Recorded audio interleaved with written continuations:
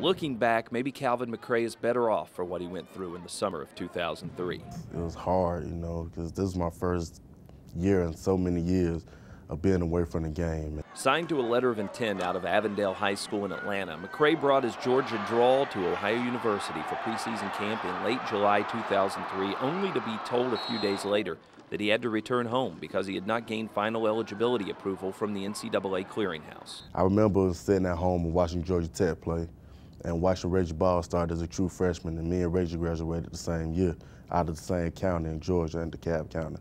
And it was just hard watching him and Craig Lumpkin also just watch those guys play and knowing that I could have had that opportunity. To get back on the football field, Kalvin first had to return to the classroom and improve his SAT score.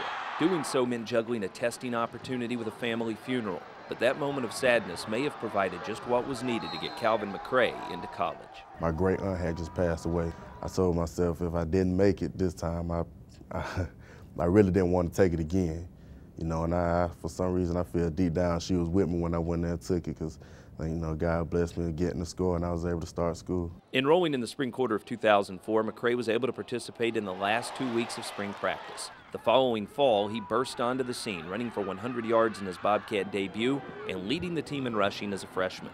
His sophomore season proved to be a breakout year as McRae compiled the third best rushing total in Ohio University history.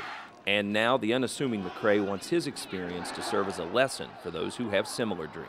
I try to tell all the high school players, like when I go back home or if I talk to any of my old coaches and they tell me they have talent on their team but they just won't do the right thing in the classroom, I try to stress the importance of being a student athlete.